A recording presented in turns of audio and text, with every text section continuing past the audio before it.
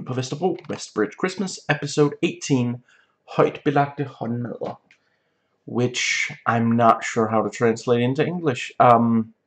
It's slang for a beatdown. And yes, thoughts, spoilers for these first 18 episodes. Another episode I love, though I will be discussing the problematic elements. Let's dive right in. So yeah, quite enjoy Stuart trying to make excuses for, they're not having sex, they are jumping on the bed. That's why we can hear the springs. And Anna says, I'm coming. Or here I come. And Stuart's like, they're playing hide and seek. He's done counting to 10, and he's saying, here I come. And then Anna says, don't bite me in the balls. And yeah, Stuart cannot pretend any longer. And I'm quite fond of the joke with, this is not what it looks like, because very frequently it is what it looks like. And yeah, I appreciate Anna admitting, I guess it is exactly what it looks like. And yeah, Stuart starts beating people out of his frustration with them, which becomes a theme for the episode, though he does also beat the scouts, who did nothing. Let's see. And yeah, we get a misogynistic joke about, oh, Vivian must be a prostitute, and, Stuart hopes she got paid. And yeah, with the scouts, we see the other end of the spectrum of child acting. These are able to not just smile,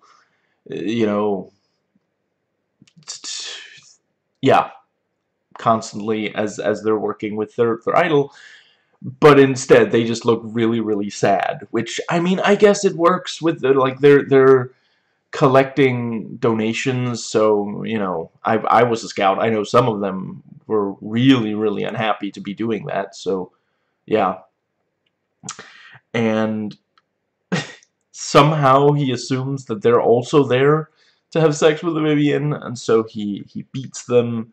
And they do a really good job, because the thing is, like, as soon as there's just a little bit of distance between the camera and, and you have the glass, which is not, like, I forget what it's called in English, but it's not the kind of glass that you can very easily see through. Smoked glass, is that it?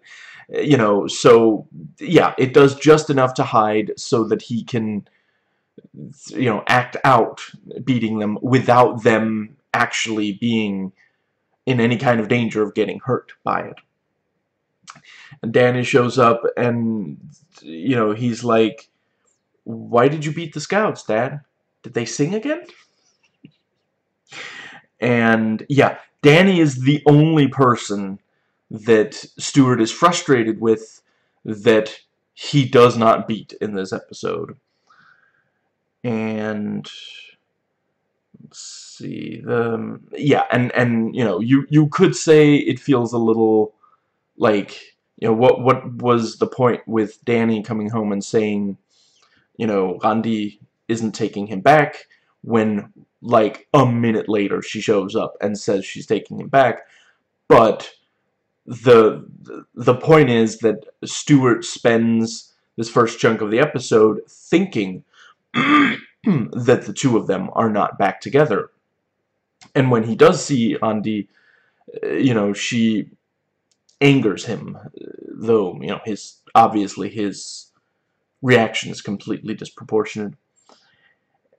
So, he barely registers that there's good news in the midst of all the bad news.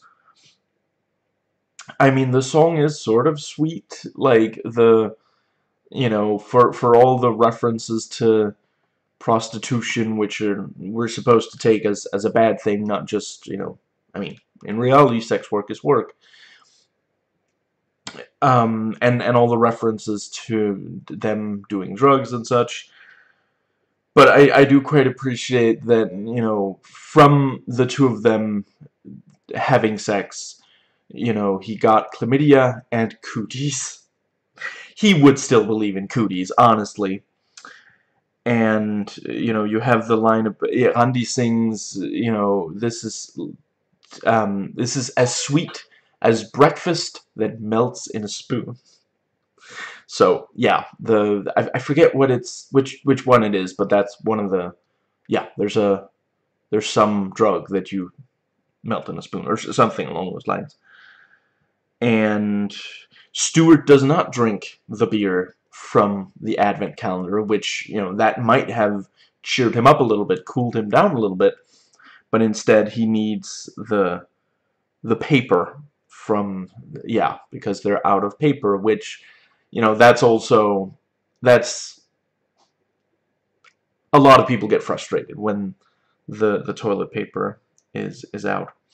And yeah, he's and I like, you know, Randy starts saying, Danny, I think that, and then Stuart unleashes a torrent of, you know, not all of it is swear words, but like he's, yeah, very negative words.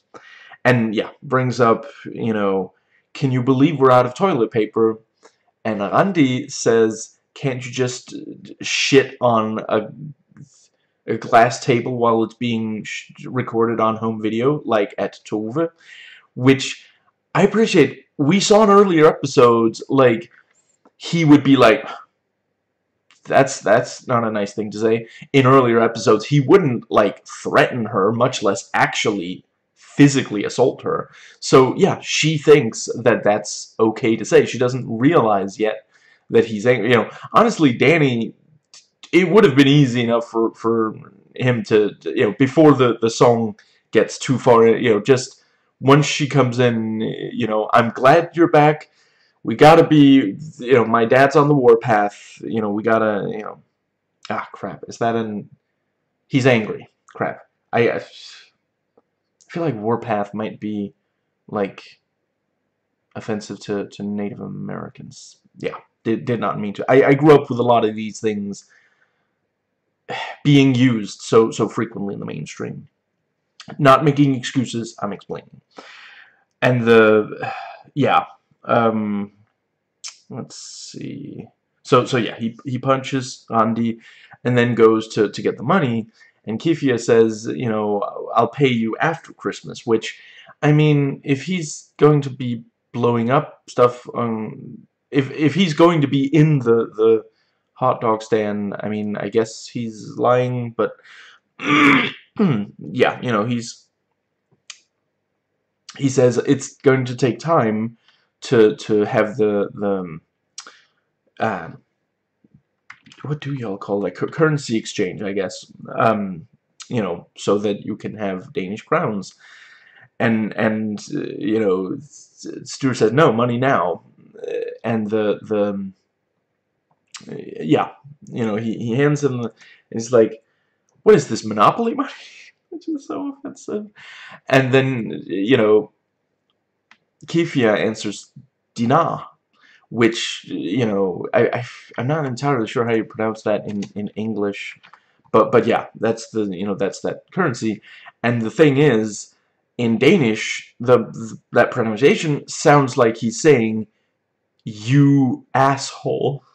So yeah, Stuart's like, don't call me an asshole, I'm telling you right now. And let's see, yeah, also beats hits Kefir, and let's see, then he goes to goes back upstairs. We get the transphobic joke about Randy being so masculine that she technically counts as a guy. And she put a tampon up her nose, which, like, I'm pretty sure that's not the best way to actually handle that, but, like, Randy is like, if part of me is bleeding, I put this up there, that's, you know. And Stuart does actually try to calm back down. You know, he's putting a ship in a bottle, and yeah, you know, Danny's like, ah, so smart when, and he mispronounces several words. You know, he's the you know, sitting there and inviting, and yeah, and asks a very logical question: did Anna teach you that? And he breaks the bottle with his bare hand, B-A-R-E, and, you know, yeah, gets really angry and almost hits Randi again, even though, yeah, she just, you know, he's like, don't use that kind of language, and she's like, all he said was Anna. And that almost has him hit her again, because just hearing the name, you know, and that's the thing, like, Danny and Randi have no idea about that. You know, what we have here is a failure to communicate. And yeah, Greta shows up, and the thing with, you know, Greta's cuisine, you know, it's like exotic. How's it exotic that you have a cousin? No, it's French, you know, from Paris. Maybe you've heard of it.